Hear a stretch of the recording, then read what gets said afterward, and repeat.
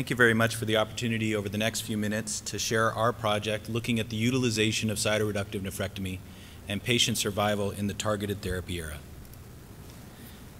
No financial disclosures outside of funding sources. We know that cytoreductive nephrectomy has utility and benefit in patients treated in the cytokine era, and we know this from randomized clinical data. But the utility of cytoreductive nephrectomy in the targeted therapy era is not well established and is widely debated. We sought to look at the temporal trends of utilization of cytoreductive nephrectomy as well as patient survival, comparing survival in the targeted therapy era with previous. We hypothesized that cytoreductive nephrectomy continues to offer a survival benefit for patients. And to evaluate this hypothesis, we looked at SEER data encompassing more than 20,000 patients with metastatic renal cell carcinoma between 1993 and 2010. This is our Table 1 showing the patient demographics stratified by the receipt of cytoreductive nephrectomy.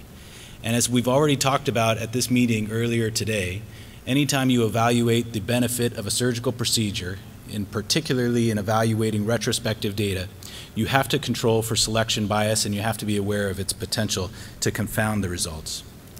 And as you can expect, patients that received cytoreductive nephrectomy differed from the remainder of the cohort in every possible way that we could measure. So first, to evaluate the utility of cytoreductive nephrectomy, knowing that selection bias and other potential confounders exist in retrospective data, we evaluated the utilization of cytoreductive nephrectomy by year. And cytoreductive nephrectomy increased from its lowest value at the beginning of the study period and peaked in 2004 with 39% of patients receiving a cytoreductive nephrectomy in that year.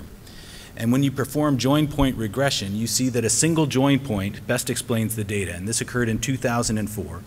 And beginning in 2005, there was a modest reduction in the utilization of cytoreductive nephrectomy, coinciding with the introduction of targeted therapies.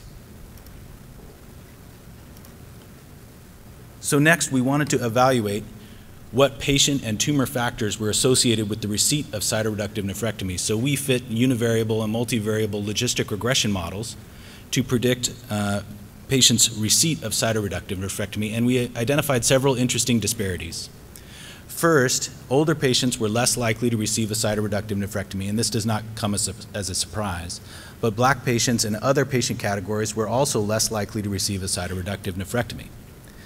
But for the purpose of this study evaluating cytoreductive nephrectomy in the targeted therapy era, I want to bring your attention to the year of the patient's diagnosis and when this was evaluated as a continuous variable or stratified by treatment era. After adjusting for patient and tumor characteristics, it was not an independent predictor of receipt of cytoreductive nephrectomy. And this suggests that the modest decline in utilization may not be due to physicians changing their selection criteria for patients for surgery.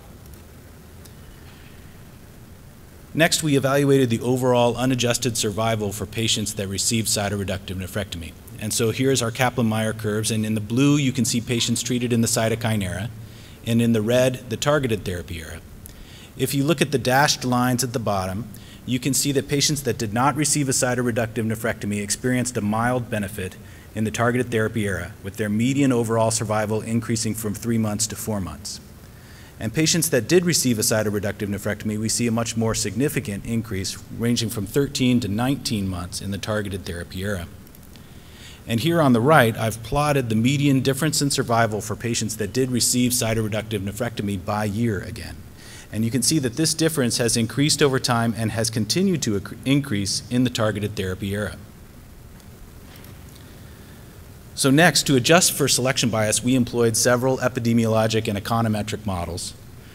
The first, we performed a multivariable proportional hazards model, and this identified the benefit of cytoreductive nephrectomy offering a 60% reduction in the hazard mortality, and the treatment era was also associated with an independent benefit in survival, a 13% reduction in the hazard. And if you plot the hazard associated with cytoreductive nephrectomy in a fully adjusted model by year, you can see that the hazard or improved survival for patients that did receive a cytoreductive nephrectomy has continued, and the lowest hazard ratios for cytoreductive nephrectomy are in the most recent study years, which represent targeted therapy era.